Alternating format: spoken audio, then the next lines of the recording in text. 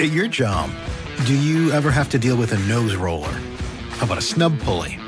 Well, if you're installing a new conveyor belt system, dealing with the different components can sound like you're speaking a foreign language. Luckily, you've got a team ready to help. Grainger's technical product specialists are fluent in maintenance, repair, and operations. So whenever you want to talk shop, just reach out. Call, click Grainger.com, or just stop by. Grainger, for the ones who get it done. Warning, we've got plenty of fucks left to give. This week's episode of The Scathing Atheist is brought to you by BetterHelp, Factor, and by J.D. Vance's Fried Sugar Bagels, the confections that make sense. And now, The Scathing Atheist. I'm the parent of a student in Oklahoma. My child doesn't feel comfortable asking their teacher for an exemption from the Bible verse readings. We did in fact evolve from filthy monkey men.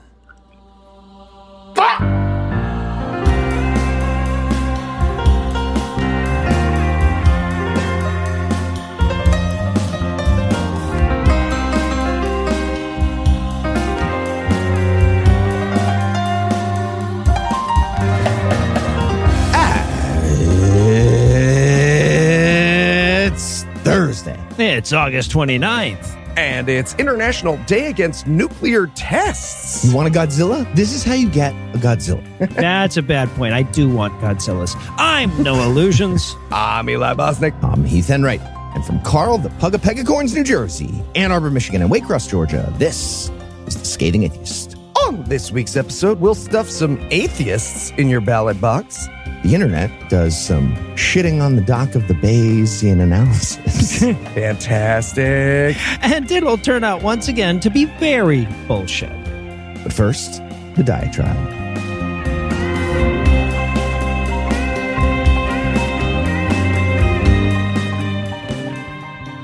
I try not to build diatribes off of an I saw a stupid meme basis, but sometimes the meme is too stupid not to. So the meme in question here has 3 panels. It's pulled from the movie Finding Neverland, where the little kid is talking to the spouse abuser on a park bench. In panel 1, the kid says, "They said I needed empirical evidence for God." And in the second panel, the wife beater says, "Do you have empirical evidence that you need empirical evidence for every claim?" And then in the third panel, having thus resolved their conundrum, they embrace. Now consider for a second how fucked your internal defense of your own worldview has to be before you arrive at, yeah, but who vouched for truth, though? And look, like I said, normally I don't bother to devote whole segments to dumb memes, especially when it's a dumb Christian meme that I only saw shared in atheist spaces, as this one was. Because very often those memes are just rage bait nonsense made and shared by atheists just to give us a good straw man to swing against. I don't think that was the case in this instance, but one way or the other, it wouldn't matter. Because I've heard this exact argument from plenty of Christians before. I have heard it in these words before. But we've all encountered the basic structure of it, right? I can't empirically demonstrate my claim, so I'm going to go after empiricism itself. So let's examine the problems with this meme. First of all, has a wife beater in it. We should stop giving them their own memes. But setting that aside, there are 2 major problems. The first is that, yes, there is empirical evidence that you need empirical evidence for every claim. Now, that's certainly disputable, right? But only because it's rendered as an absolute. Every claim is in there. But there is ample empirical evidence that A, empirical evidence proves theories, and B, theories that can't be proven with empirical evidence should be discarded. Now, to be clear here, we're talking about empirical evidence, not proof, right? Like according to Newtonian physics, an object in motion will remain in motion until it's acted upon by an outside force, and we will never have empirical proof of that. Because, to do that, we would have to watch an object in motion for all of eternity without it ever being acted upon. But we have just as much empirical evidence as you could ever fucking want in the eternity of observations having yet to render a counterpoint. And that distinction matters when you think about the meme, right? Because we also don't have empirical proof that theories that lack empirical evidence are wrong, right? Because we'll never have that. We can't have that. We'll never be able to examine every possible unevidenced theory, but we have evidence by the mountainful.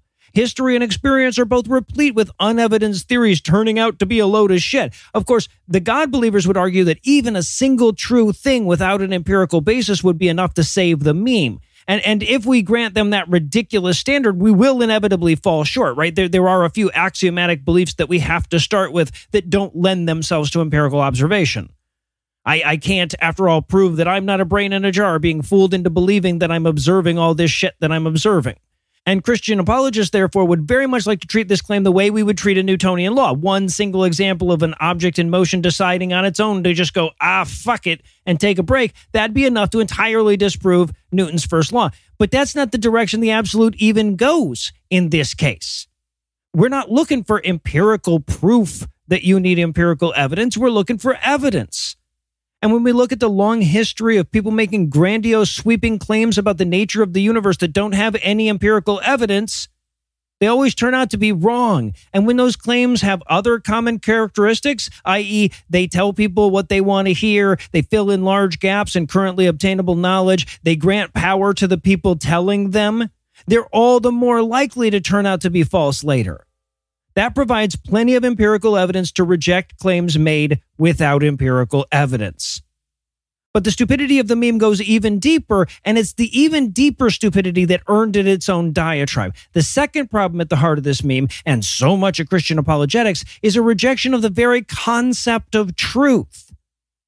If we accept the conclusion of this meme, that is, that if we accept that it's okay to make truth claims without empirical evidence and treat them as true, we have no way left of determining true from false.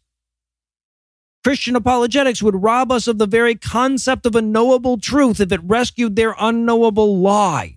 And by the way, that's why all this shit matters in the first place. Liberal believers are always trying to craft a less offensive version of the God claim, a version that conflicts with science the least and has few enough consequences not to interfere with our larger understanding of the world. All they want, after all, is plausible deniability when it comes to death. But we can't make singular exceptions to logic. Whatever road that belief takes is a path that we've left open for more malicious bullshit. And when you think about what a torrent of bullshit the dam is holding back, you can see why every tiny crack matters. They're talking about your Jesus. We interrupt this broadcast and bring you a special news bulletin. Joining me for headlines tonight are the going to my gone Heath Enright and Eli Bosnick. Fellas, Back. Gone. are you ready to knock one out of the park? Okay, Eli always has the trots. I think he's right. Yeah, but sadly, I'm also kind of a bunt. So, what are you going to do? All right. Well, Eli needs to check and see if he pulled something trying to make a sports joke. So we're going to pause for a quick word from our first sponsor this week, BetterHelp.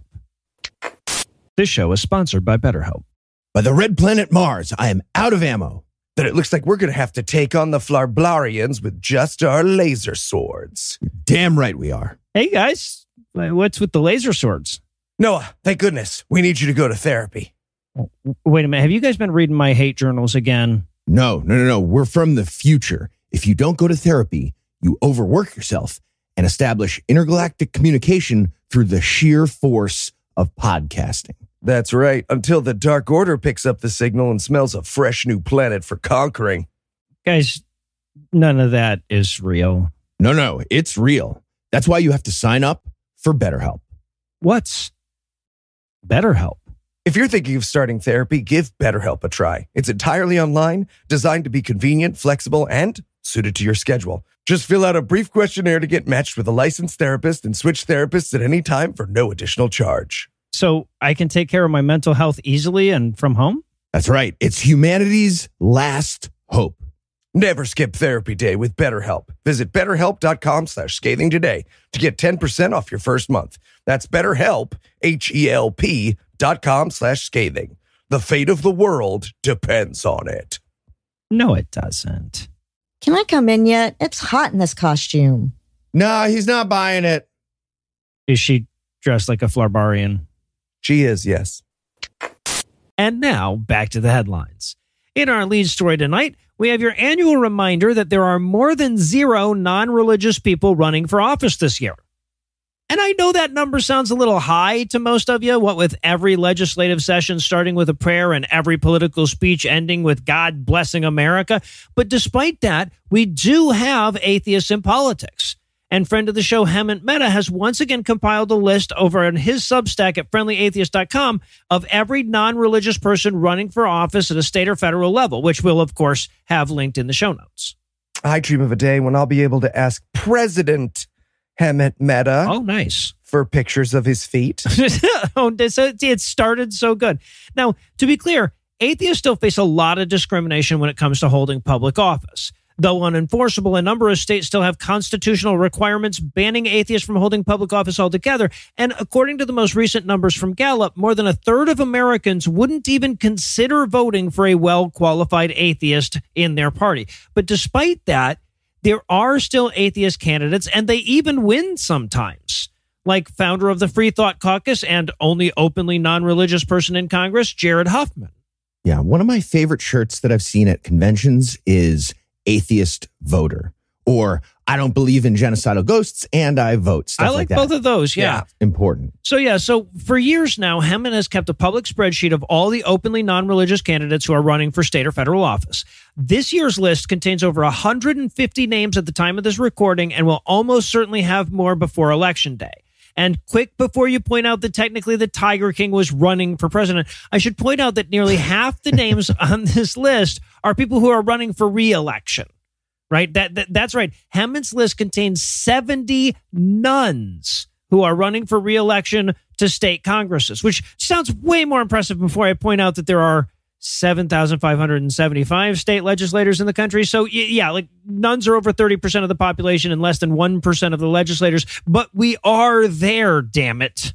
Yeah, and a bunch more of those elected officials are definitely nuns, but they're liars. Yeah. Some of them are lying just to make it even remotely feasible to win, so I get it, but sure, hopefully that's changing. Seems like we shouldn't have to say this, but let's normalize not pretending to believe in ghosts to appease people who believe in ghosts. If only. If politicians could stop treating the electorate like a hot but dumb guy they want to bang at the bar, that would be awesome. But, oh, you like Joe Rogan? That's but cool. They never. Is it the boxing? Well, so by all means, check out the list.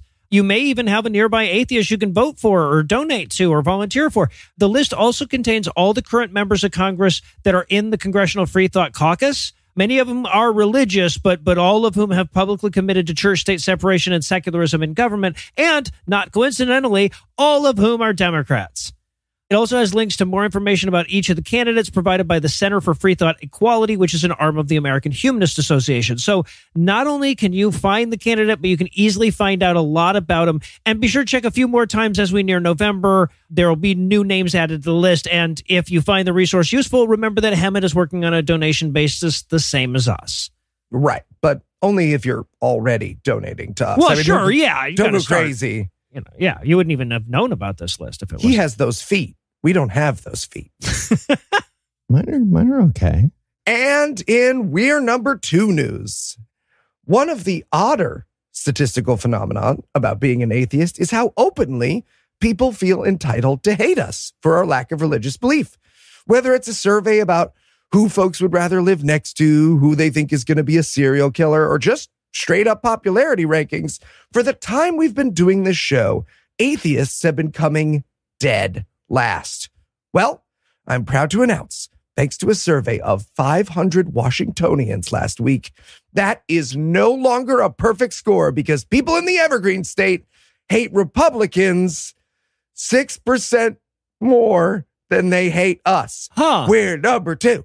We're number 2. We have been upgraded to a euphemism for shit, y'all. We're number deuce. That's us. We're number deuce. Yes, exactly. So first off, a big thanks to Jake, who we hate second least among all of our listeners, thanks to him sending us atheist news to scathingnews@gmail.com. So this survey comes to us from the folks over at DHM. And while the survey was mostly like political stuff, it did include a feeling thermometer about various groups with a rating of 0 degrees, meaning you feel as cold as possible, towards a group with 100, suggesting warmth and positivity. And as I teased at the beginning, the mean score for atheists was a whopping 50.1%. We're medium. Yeah, with Republicans bringing in a mean score of just 44.6%. Wow, that's great. Our willingness to accept reality is marginally more popular than their campaign to abrogate the rights of most Americans. Cool. Nice. Right, fun. Also, I feel like that 0 that a bunch of people gave to Republicans was a pretty big gift in the Yeah, that setup. helps. Should have allowed him to go a little lower on the scale. That doesn't capture my preferences if I have to give them a 0. And look, whenever one of these studies comes out, I feel compelled to remind you just how fucked up that number is, right? Because in all the ways we measure how you should feel about a group of people, atheists should be on top, right? We're the least likely to be racist, trans, and homophobic, but we also give the most to charity and have the most sex, right? The reason we rank as low as we do is that we point out the harmful things that the people being asked the question believe. And as long as that's the price for popularity, I will continue to be glad to pay it. There you go. And in Growing Splains news, Nice. Kirk Cameron took some time away from being the lower body of Eli Bosnick on a poster for a podcast about terrible movies to continue his tour of America's libraries, where he's been delivering bigot-themed story hours for kids. And by America's libraries, I mean a select few that didn't tell him to go fuck himself when he asked for an event there. And by bigot-themed, I mean Christian, Yeah. of course. Yeah. And he's been reading from 3 children's books that he wrote that all sound like niche porn to me based on the titles. They're called As You Grow, The Fox, the Fair, and the Invention Scare, Ooh. and Pride Comes Before the Fall. Well, that's because Pride isn't a generous lover. Yeah. How is Kirk Cameron living the worst experience of a child actor when some of them are dead? Right? Yeah. Like he's jealous of River Phoenix at this point. Yeah. Screech stabbed a guy and went to jail. So if you've never been to a story hour for kids, the general idea is to read from a book that teaches basic lessons about right and wrong, like how to share or how to be considerate to other people or how to rise up as the master race and install Christian theocracy. That last one is the focus for Kirk Cameron. I had a hunch, yeah. Yeah. Before reading from his books, Cameron leads the crowd in reciting the Pledge of Allegiance and then singing God Bless America. Hell yeah, he does. And then he asks all the little kiddies if their parents have been disloyal to the state. Yeah. Estes Perkle standing at the back. Little much, don't you think? Yeah. Kirk just seems a little... And just in case the mission of very clearly Christian nationalism wasn't perfectly clear, Cameron explained that his book tour is going to bring about the revival of American Christianity. During a recent stop in Virginia, he told the audience that his children's book tour is, quote, a perfect tee-up for another great awakening in America. He also added, Delusions of grandeur much? Yeah. He also added, these revivals have always taken place during times of moral decline, spiritual apathy, economic collapse, and political corruption. We're seeing a bunch of that right now. We're so far off the rails, the compass is no longer pointing north. It's pointing the opposite and wrong direction. So south, I guess, is what he's trying to explain there. Yeah. And then he added some more transphobic nonsense. There's no point off the rails at which the compass flips, man. Yeah. So okay, Kirk. So either compasses themselves have stopped pointing north, or you're wrong. Those are the two possibilities. Either the concept of morality is incorrect, or you are. See, as a parent, I'm just sitting there being like, okay, thank you for your weird screed. Are you going to read Very Hungry Caterpillar, or am I going to throw my 84-pound diaper bag at your head? That's really the question. Also, just in case anyone listening to this atheist show is curious how atheism works, Oh, I am. Kirk Cameron made sure to explain to us. Nice. During that same event in Virginia, Cameron got a question about, well, not that, but he made sure to address the religion called atheism. A plant in the audience that he clearly set up ahead of time asked him what he would say to critics who don't want his religious views being spread in public libraries. And Kirk responded, quote, if someone told me they had a problem with my religious views, I would say, you have religious views too, even if you're an atheist. And there are people who have problems with your religious views. Yeah, if only there was some way of separating church and state altogether. Also, is Kirk claiming that he'd be okay with an atheist story hour? Because I'm pretty sure that's a nightmare he woke up from in a cold sweat, like actively. Mm-hmm. Bottom line, Kirk Cameron is grooming our kids to be cishet religious people, and that is a sex crime. That's official. And more importantly, it's fucking boring. We need more states making laws against this kind of indoctrination of our kids into boring people. Amen. Thank you. And in Faith and Begorra news, I feel bad for the Irish. Surrounded by pastoral beauty and with some of the hardest and most rootin' history of the world, they're a gritty people, salt of the earth, dirt beneath their fingernails and sweat on their brows. Dial it back. Let me finish. Building a moment. But they're also adorable. Okay. They share a burden perhaps only with their distant prison cousins, Australia, which is that no matter what they do, I'm going to treat you like a cartoon bear that just came to life and is going to grant me wishes. Which is why I'm pleased as a pickle to present our story this week about Irish bigots who have to go pick up their mail because the mail van is gay. Okay, so you see, as the list of people Eli's allowed to be prejudiced against grows shorter, his prejudices grow weirder. It's true, they do. Yeah. We can grant wishes, though. That's true. Even a few generations out of the homeland, we can do some wish granting. Hard to trap. So the subject Don't dump us in Central Park. Yeah, do not do that. Yeah. So the subject of our tale is Ireland's off-brand Jordan Peterson, Enoch Burke, who was fired from the school he worked for yelling at his boss at a school dinner over respecting trans students' pronouns. Then he spent 400 days in jail for refusing to stay away from the school after he was fired. He just keeps losing. If I may switch back to the States for a reference, he's the New York Mets of being a bigot. Don't the Mets have a winning record? Why would you try to do a sport? I know. You know what? The baseball at the beginning, I felt like I really got it with the bunt thing. I only blame myself. Maybe next decade. The U.S. men's soccer team. There you go. There you go. Exactly.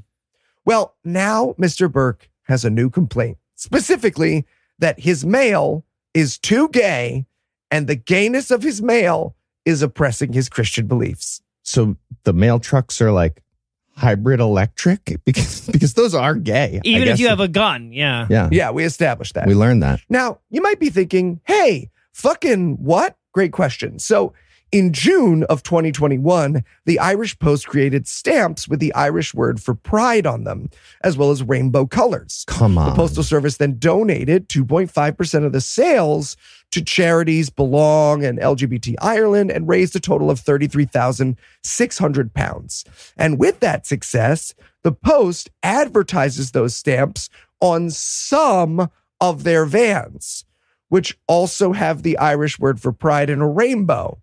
And that is oppressing Enoch Burke's beliefs. Woof. So the van pulls up to their house, right? And Enoch's dad does the same normal and chill thing and starts screaming at the postman about how his truck is Christian oppression. And the result is so beautiful, podcast listener, that if you could spread it on toast, I would eat it for breakfast every morning. Ooh, does Enoch get turned gay by a laser that's on the side of the truck, or are we waiting to roll that technology out until after the election? Be cool. Sorry.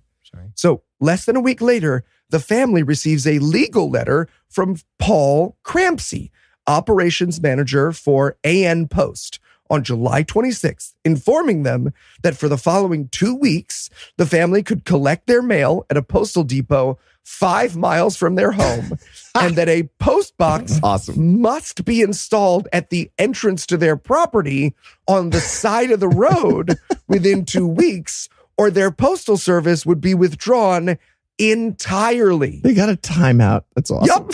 In other words, you are in mail timeout for 2 weeks, and then you can't make us talk to your bigot dad anymore, or you just don't get mail. Suck it. Like a teacher confiscating a toy during class. Like they could have their mail at the end of the semester. This is great. Okay, so I know this started off as a joke, but the inevitable outcome of being mad at rainbows is gonna be yelling at clouds. Right? We are inches away from some bigot suing the sky for oppressing their Christian beliefs. Yeah, put it on your vision board. It's coming. And if you're wondering how the Burkes took the news, the answer is not well. Badly? Yeah. They didn't strike me as the take it well type of They don't. guys. Now, the family issued a statement saying, quote, "The letter received from Paul Cramsey is monstrous. What it meant is that because we objected to a public body, AN Post, forcing an LGBT campaign onto our property, we would be treated like second-class citizens or worse." Okay, it's the worst of those two options. Second class is extremely generous. Yeah, no, you're fourth class at best. Yeah.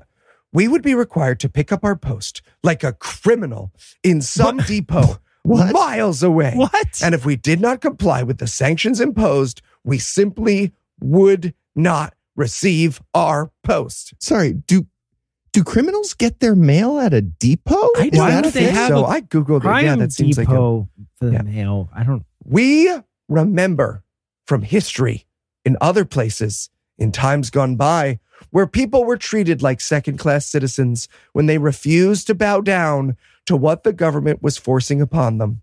The treatment of Enoch Burke and this letter from AN Post shows that this treatment is no longer history. It is today. This sinister letter is the true face of the inclusiveness of the LGBT movement. Yeah, End well, quote. like I said, I know that sounds a little melodramatic, but you didn't hear it with the string quartet that they hired to slowly rise in the background as they said it. It changes Yeah. the whole emotional heft of the thing. First, they came for the mail and saved it in a box like 5 miles away. But there's several traffic lights between our house and that. Yeah, you got to wait in line. Very difficult. Yeah, so Schindler's mailing list. yeah. Yeah, so sad bigots probably aren't going to get mail anymore, which is sad. They won't get any of the horse urine we should send them. But you could send it 5 minutes from their house to the prison post office for them to pick up, and then they have to drive home with it. That's a great idea. The point is, Not a great idea. I was already in love with Ireland, and just when I thought that love couldn't grow, something like this comes up. "You beautiful green island, my heart is yours." All right. Well, I guess while Eli applies for dual citizenship, we're going to take a quick break for a word from our other sponsor this week, Factor. Dude, you're not supposed to press them after you flip. Of course you're supposed to press them. That's how you get the juices. Hey, guys, burgers and dogs almost ready? They sure are. I've got soy dogs and tofu chunk burgers. Do you want oat cheese or no oat cheese? I'm good. I'm going to fuel up this summer with Factor. Oh, what's Factor? And more importantly, how do I eat it instead of whatever it is Eli just said? Tofu chunk burgers with oat cheese. Whoa. Factor's fresh, never frozen meals are dietitian approved and ready to eat in just 2 minutes. So no matter how busy you are, you'll always have time to enjoy nutritious, great tasting meals. I don't know, Noah. Are they actually tasty? They're super tasty. Factor lets you treat yourself to restaurant quality meals that feature premium ingredients like filet mignon, shrimp, and blackened salmon. I like all those things. Where do I sign up? Head to factormeals.com/scathing50 and use the code scathing50 to get 50% off your first box plus 20% off your next month. That's code scathing50 at factormeals.com/scathing50 to get 50% off your first box plus 20% off your next month while your subscription is active. All right, Noah. Thanks. So, Eli, I guess I won't need any of this stuff after all. Nah, it's fine. The grill was never on anyways. Because fire. Yeah, I'm not allowed to fire.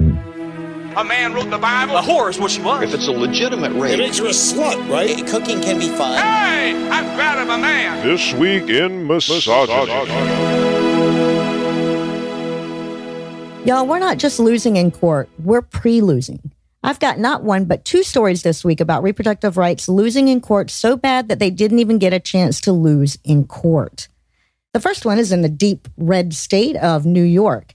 See, New York Attorney General Letitia James tried to do something about the bullshit crisis pregnancy centers in her state, tricking pregnant people into thinking that they were getting objective counseling when they're really getting religious bullshit. Specifically, she went after the groups that said they could do abortion pill reversals. Now, we've talked about this before, but as a quick refresher, that's not a thing. Abortions can't be reversed. And telling people they can be might encourage them to make dangerous decisions, like failing to go through with the full medical regimen involved in a self-administered abortion. And the idea that it can work is a dangerous lie promoted by religious groups trying to double up the guilt that they're trying to instill in people for having abortions in the first place. In other words, it's the exact kind of thing you want your attorney general stopping people from doing. But it looks like the liars are going to be safe in this instance, specifically because their bullshit is religious. And lying is religion's whole fucking thing. See, the statute that James charged them under applies to commercial transactions. She was basically charging them with false advertising because they were advertising something falsely. But the only way to advertise religion is falsely, so they're exempt from that rule. And that's exactly what a federal district court told James when they threw out the case. But that's hardly the worst case of a court standing in the way of common sense abortion policy this week. For that title, we go to Arkansas, where the state Supreme Court just tossed out a ballot measure that sought to protect reproductive rights in this year's election. The group got all the signatures necessary, jumped through all the necessary hoops, and had plenty of support among the populace to get the measure passed. And the Republicans running the state were damned if they were going to let that happen. So the Secretary of State came up with some bullshit about how they didn't file the paid canvasser training certificate, a barrier that, lo and behold, has never been enforced in the history of that fucking state. But no matter, it sounded good to the state Supreme Court, so they agreed. And they did so in a way that doesn't even allow the group to file that shit later or otherwise rescue the more than 100,000 signatures that they collected. The measure just won't be on the ballot. Because the party that jerks off to the flag and sings "My Country 'Tis of Thee" while they do it don't give one single fucking shit about democracy or freedom the second it doesn't give them what they want. And on that reminder, and with a quick thanks to Alan and Cody for sending these stories to scathingnews@gmail.com, I'll wrap things up and hand you back over to Noah, Heath, and Eli. Thank you, Lucinda. And in Orthodox of the Bay news tonight, the Pope took some time on Sunday to condemn Ukraine's recent decision to ban the Ukrainian Orthodox Church.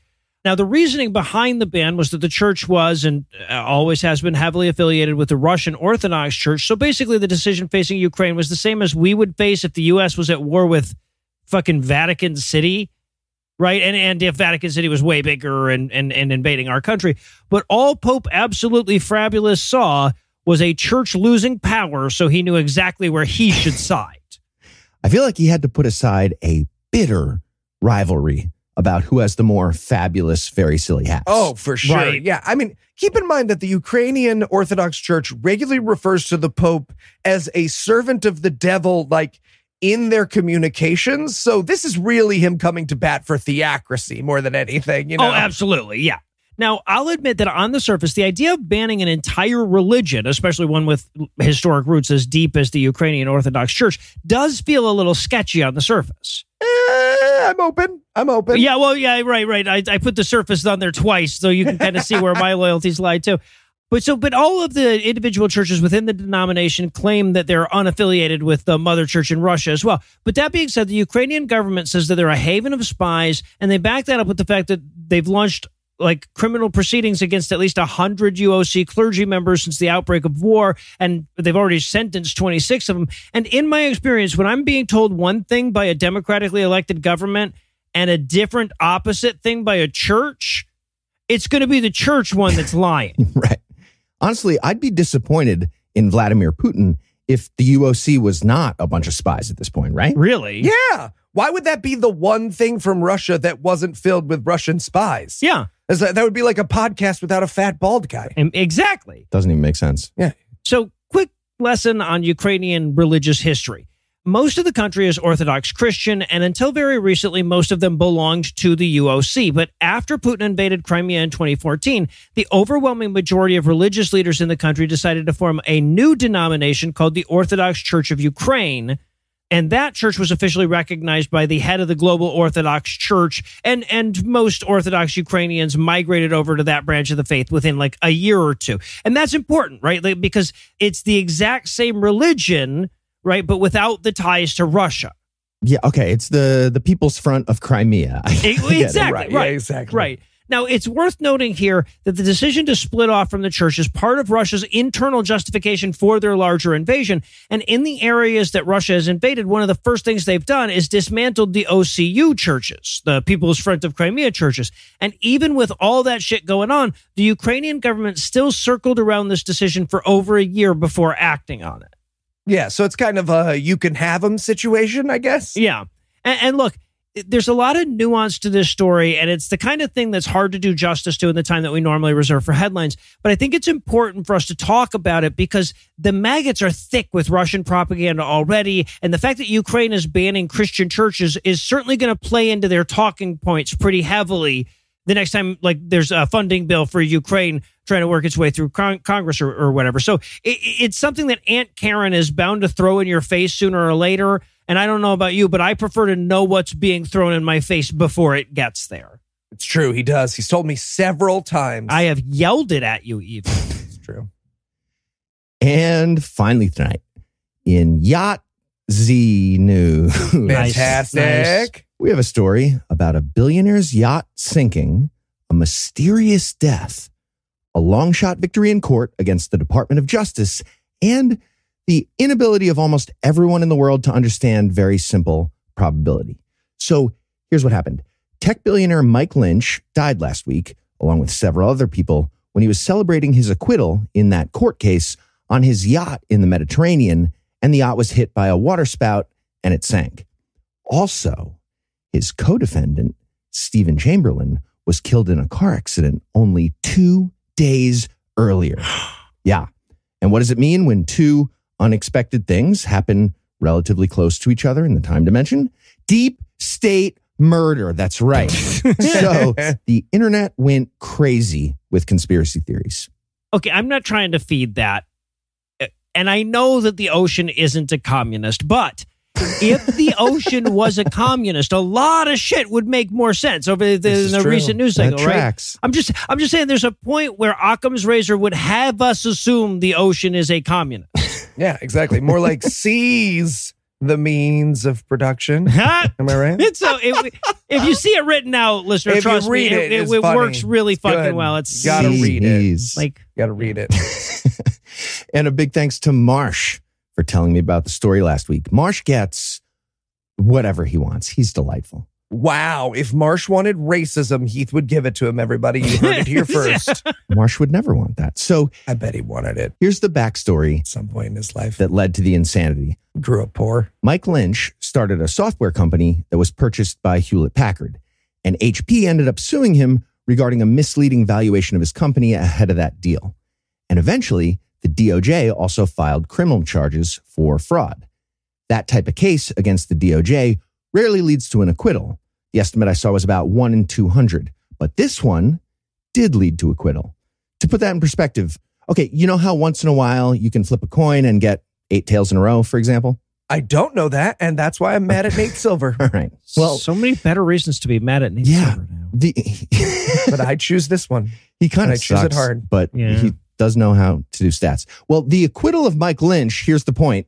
It was more likely than those 8 tails, but it was less likely than 7 tails in a row, therefore murder. Mm-hmm. So the claim is the U.S. government was, in a big snit after the acquittal.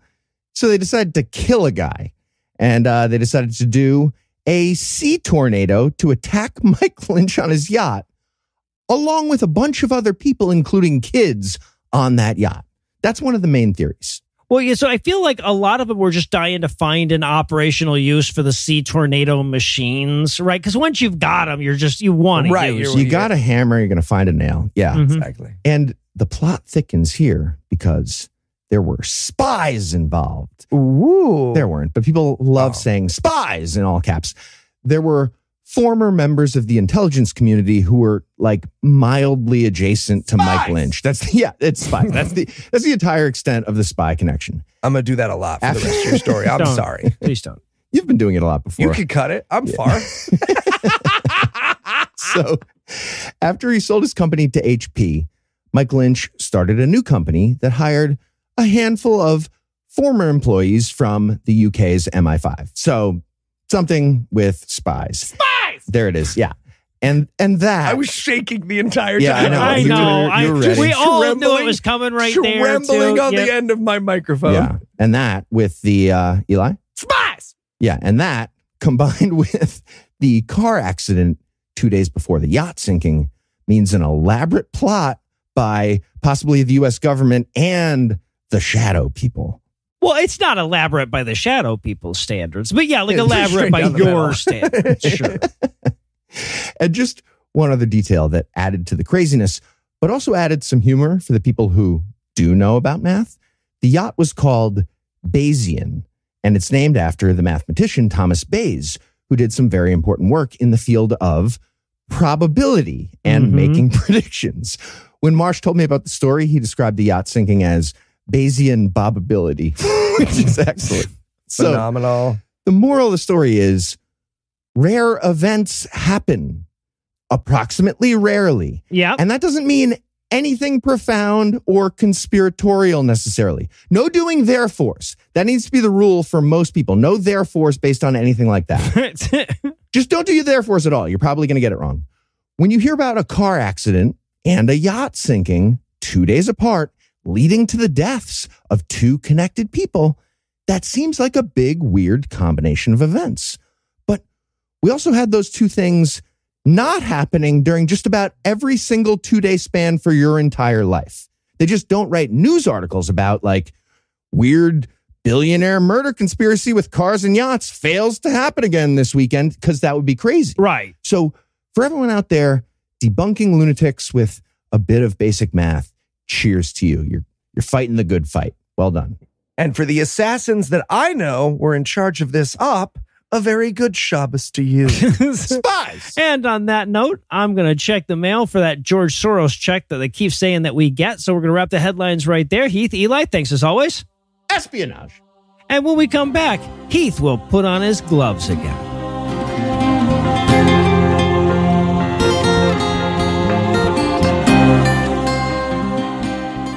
Ooh, doggy. Embarrassing. I have a cold. Imagine it without the cold. the Jamboree town doesn't care about colds. I know. Hey, guys, what's going on? What's with the overalls? We're getting ready for our live show in Nashville, Tennessee on December 7th. Wait, we have a live show in Nashville, Tennessee on December 7th? We sure do. We'll be doing a live GodAwfulMovies, and tickets are on sale now at GodAwfulMoviesLive.com. Eli and I are just, getting into the spirit. Is that wheat in your mouth? Yeah, and we're naked under these overalls. Completely naked. Yeah, no, I figured. Look, guys, nobody cares if you're in overalls or have a big straw hat. Folks who want to see us in Nashville can come to the live show on December 7th. That's true. We've got Platinum and Iridium nights, which are evenings of fun and games with the cast of the show, plus dinner and drinks on us. Plus VIP tickets, which get you a seat in the first few rows, as well as access to our VIP meet and greet after the show. If tickets are still available, which they might not be. Yeah, those go quick over at GodAwfulMoviesLive.com. GodAwfulMoviesLive.com. Whoo, doggy. Awful. I hate it. Just truly deplorable. I'm working on it. We're harder. I'm in a growth place.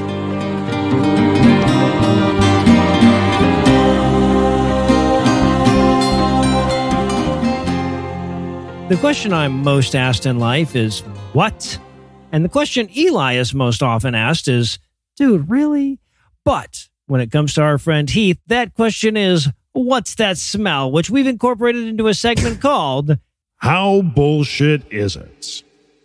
A lot. The answer, it's like Matt Walsh's Am I Racist? Yes. Yeah. Also, mostly it's pocket cheese, everybody, just in case you're worried. He bathes. Yeah, no, it is. Yeah, right. He It's just inevitable. keeps hot cheese in the pockets way longer than he should. The Baby Bells are good, but the ones that don't have the wax coating. Yeah, you if it's kind in of need the pocket- wax coating. We keep telling you that. We've told you. Linty. So tell us, Heath, what fecal factoid do you have for us today?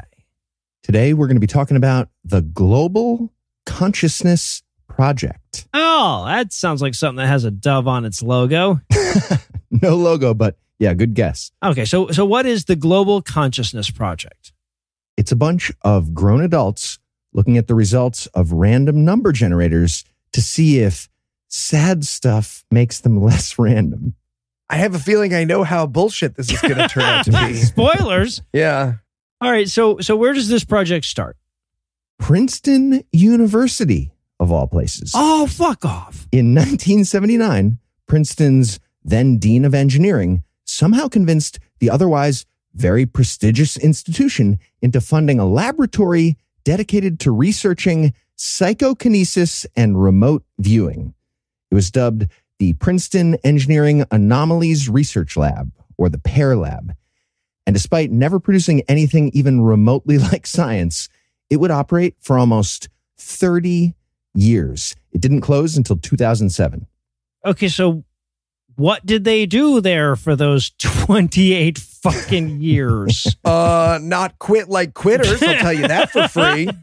That's true. And they did a bunch of very useless stuff. But the primary experiments they're known for are the ones that tried to influence random number generators using psychic powers. Hell yeah. They had what they called random event generators, which were mostly electronic, but in some cases were just like giant Plinko boards. And they had people sit there and try to use their psychic powers to make the randomly generated numbers higher or lower. Okay, so I'm going to ask you about the results, I promise. But first, I want to ask a less predictable question. Why the fuck would they think anybody could do that? Why would they ever think that was a thing to look at? Yeah. So back in the 70s, there was a really popular concept on the fringes of science that said all consciousness is somehow connected through an unknown field, often called field consciousness or global consciousness. And this had what at least seemed like scientific backing at the time. Kind of. Like, for example, are you guys familiar with the 100th monkey effect? Embarrassingly familiar, yes. Yeah, younger me used to use it to win arguments against people who were right. Sure. Got to remember who I'm talking to. So, that's right. For people unfamiliar, this is a story that begins its life as a secondary source. It was introduced in 1975 in a book foreword written by South African scientist Lyle Watson, and then later expanded in a book he wrote himself. And the idea wasn't even based on his research. The first citation needed essay, we found it. Right, yeah. So here's the story. In the early 1950s, some Japanese primatologists were studying macaques on the island of Kojima. And to coax the monkeys out, they would leave sweet potatoes on the beaches. Eventually, one monkey learned the sweet potatoes tasted better if you rinsed them in the ocean first. And she started teaching that to all the other monkeys. And the researchers paid a lot of attention to this because it was a previously unobserved behavior. This was the first time primatologists saw older monkeys learning from younger ones. But that's not what made it interesting to Watson. What made it interesting to him was bullshit. According to his account, once a certain critical threshold of monkeys learned the behavior, all the rest just knew it without being taught. And this, as it turns out, was nowhere to be found in the actual research. In fact, the research showed the opposite. If monkeys were over a certain age, they just never learned the new behavior, no matter how ubiquitous it got among the younger monkeys.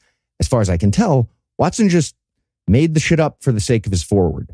Yeah, did they observe the older monkeys calling their kids to ask them which channel has the Roku? Because this study might be more valuable than we think.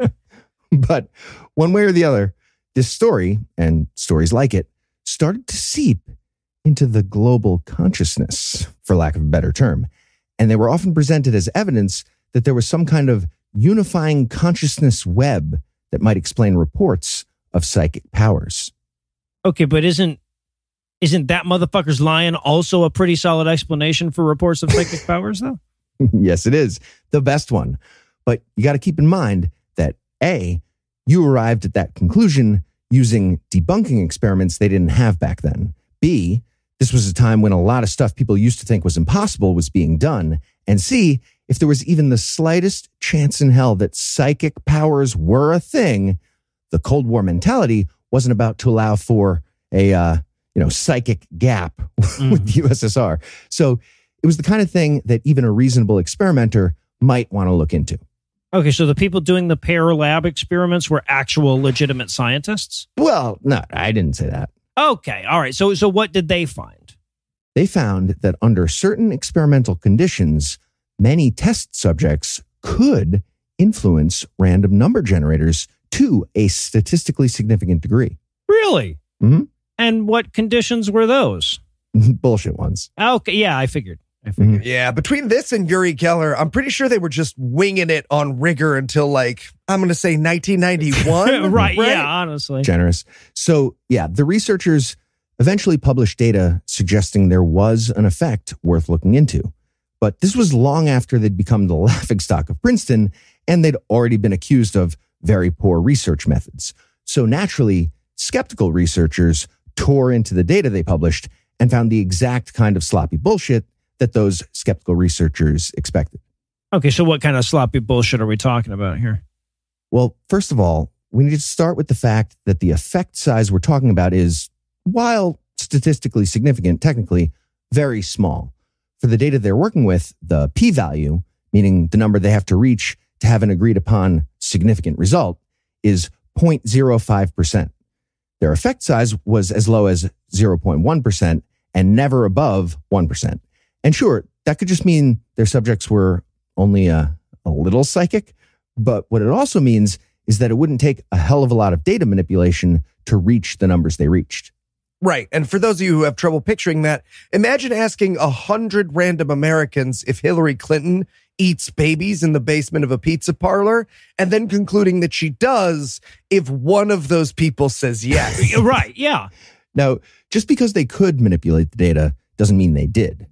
But the fact that they did does, and they almost certainly did.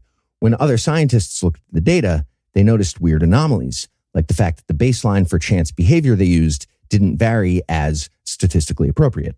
And I'm not exactly sure what that means, but according to the Wikipedia article, it calls into question whether the random number generators were really random.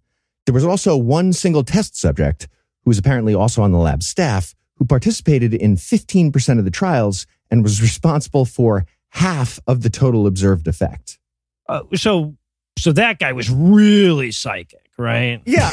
Okay, because that's awesome, right? Because what that means is like Craig's Plinko machine had a mistake on it, right, so it yes. fell on 3. And these poor, desperate scientists were like, Craig, we need you to stay all weekend, but I'm so sorry. I'm sure that's the excuse they used. When Canadian researcher James Alcock looked into it, he found a myriad of problems, including poor controls, poor documentation, and a lot of possible indicators of fraud, data selection, and optional stopping, which is ending the trial on a swing of good results. So there's always a little bit of a nudge towards the positive result you're looking for. Same approach I have to love making. Yeah, there you go. It's all about the ending. The Wikipedia article about the pair experiments also references a thorough debunking of their procedures by psychologist C.E.M. Hansel, who said the experiments didn't have a satisfactory control, couldn't be independently replicated, and lacked detail. He says, quote, very little information is provided about the design of the experiment, the subjects, or the procedure adopted. He also added, quote, details are not given about the subjects, the time they were tested, or the precise conditions under which they were tested, end quote. Wikipedia also mentions a Milton Rothman, who points out the critical fact that the experiments ignore the laws of physics and have no basis in reality. Yeah, that matters too. So they were lacking in science, is what you're saying. Science, yeah. Yeah. And I should point out that other people actually did science around the ridiculous parameters the pair lab set out and got nothing. 2 German labs tried, a lab in New York tried, and even pair tried under more rigorous observation. And in all instances, there was no observed effect at all. Yeah, this was a lot easier when we kept the Plinko machine upside down the whole time. Are you sure we can't keep doing that? Right. Okay, so at least they'd more or less disprove that hypothesis, right? And they could move on. Yeah, well, here's the thing. Up until then, it was just misguided research that was poorly executed. I mean, sure, there were accusations of outright data manipulations, but it's still possible to explain away their errors as just they scienced bad. But as you recall, this segment isn't about the pair lab. It's about the Global Consciousness Project. And that began as an outgrowth of this pair lab research in 1998, well after all the debunking we've discussed was already freely available. Okay, so what was the Global Consciousness Project? It's the result of somebody looking at the existing pair lab research on random number manipulation and thinking, well, that's way too specific and measurable. And that person was Roger D. Nelson. And what made his research different is that he didn't bother with test subjects at all. He just ran a bunch of random number generators in different places and then examined the numbers that were randomly generated during what they called highly focused or coherent group events. Such as? Events they've studied include psychotherapy sessions, theater presentations, religious rituals, sports competitions, major television broadcasts like the Academy Awards, and major world events like Princess Di's funeral and 9/11. Okay, I will admit I've never seen those two examples show up on the same list in a thing that wasn't bullshit. So Right, yeah. Again, Yes. I feel like I have a hint here. Really good hint. All right, so I'm sorry. I need to clarify in case anybody didn't realize how stupid what you just said was. So what they did is they just ran a group of random number generators all the time, and then they looked back over those numbers during whatever events they chose to look at to see if those numbers were, what, less random? Less random, yes. Mm-hmm. Well, okay, less random how? Higher than the baseline, or lower than the baseline, or more medium than the baseline. Okay, but how long? For how long? Well, however long they decide is significant after examining the data. That could be hours or days. Okay, so literally any anomaly at whatever time they chose to look for, however long they chose to look at. Exactly. And what have they found? They found whatever the fuck they wanted. Sure, yeah. Like, for example, there was a significant shift in randomness during and in the hours after Princess Di's funeral. Oh, because, let me guess, because the energy field was in chaos. Yeah, I'm sure. Right. Okay, well, then I guess the next step is to find some other funeral of a person as well known as Diana and see if the numbers move in the same way, right? Yeah, they don't do that. Oh. They actually tried exactly that with Mother Teresa's funeral. And when they found no change, they explained it was probably because Diana died young and her death was unexpected. Oh, yes. Uh-huh. Whereas Mother Teresa was old and everybody was more ready for her to die. Yeah. Psychically. Predicting stuff way easier if you wait until it happens, right? Weird that more scientists don't just do right? that. Yeah, that'd speed things up. Get on that. Yeah. They also noticed a statistically significant disturbance when they looked at 9/11. It also caused the numbers to change retroactively. Wait, what? What now? Yeah. They noticed a statistically significant change, but it was before the events rather than after. Okay, well, so then it's meaningless. Or global consciousness is psychic, Noah. Oh, right. So just, I guess it's weird that global consciousness didn't fucking warn us that. Say something? Yeah. I don't know, Noah. I did hear that no psychic showed up for work at the Twin Towers that day. Okay, no, actually, that is true. Yeah. So look, what's happening here is that they're just producing a lot of numbers. And if you look at any random data set long enough, you'll find anomalies. This is called anomaly hunting. And it's the basis for whatever percentage of conspiracy theories can't be attributed to, racism and anti-Semitism. Every legitimate statistician that's ever looked at their data has concluded that it was meaningless and that they'd wasted their time looking into it. It's basically the Mike Lindell election fraud data of psychic research. Yeah, but without a judge awarding them money from the pillow man. Yeah, I'm right. assuming. Yeah. All right. Well, I guess the only question left to ask is, how bullshit is it? It's blurring out your inconvenient data like it's your fart during the movie that you made about fraudulent data, but you don't realize it. Levels of bullshit. all right. Well, with the promise of somehow still bullshittier bullshit to come, we're going to wrap the segment there. Heath, Eli, thanks again.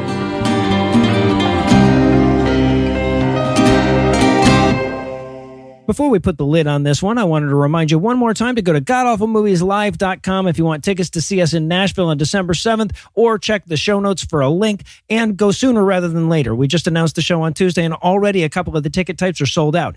Anyway, that's all the blasphemy we've got for you tonight, but we'll be back in 10,022 minutes with more. If you can't wait that long, be on the lookout for a brand new episode of our sister show's Hot Friend God Awful Movies, debuting at 7 Eastern on Tuesday, and an even newer episode of our half-sister show Citation Needed, debuting at noon Eastern on Wednesday. Obviously, I can't call this a show if I neglect to thank Heath Enright for working through his birthday to make sure that you have your requisite dose of weekly atheism. I need to thank Eli Bosnick, who will actually have to work through his birthday next month too, but only because it's right next to Lucinda's, and I'm taking her on a trip for her birthday. Also, speaking of which, I need to thank the lovely and talented Lucinda Lugeons for letting me tag along on her birthday trip, among other things. Also want to thank the Oklahoma dad who provided this week's Farnsworth quote and expressed how we're all kind of feeling. We're doing what we can, man. Stay strong. But most of all, of course, I want to thank this week's Best Bipeds, Spooky Eric, Talani, Jason, Brian, and Richard. Spooky Eric and Talani, who are so delicious ice cream craves them, and Jason, Brian, and Richard, whose cocks could get those straight at astronauts back fireman's pole style if NASA would just ask. Together, these 6 sexy secularists secured our sacrilege through a sacrifice of specie this week by giving us money.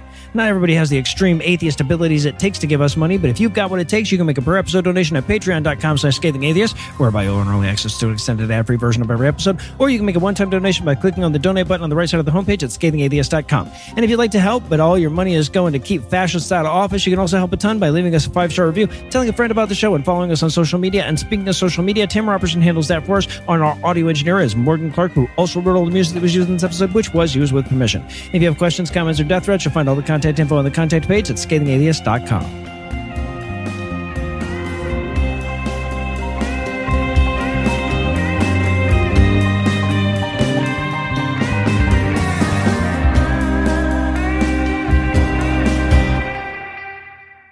Intro. Sorry, I actually am not ready to record. Sorry, give me 2 seconds. Wow. I know. So unprofessional. The preceding podcast was a production of Puzzle and a Thunderstorm, LLC, copyright 2024, all rights reserved. At your job, do you ever have to deal with a nose roller? How about a snub pulley? Well, if you're installing a new conveyor belt system, dealing with the different components can sound like you're speaking a foreign language. Luckily, you've got a team ready to help.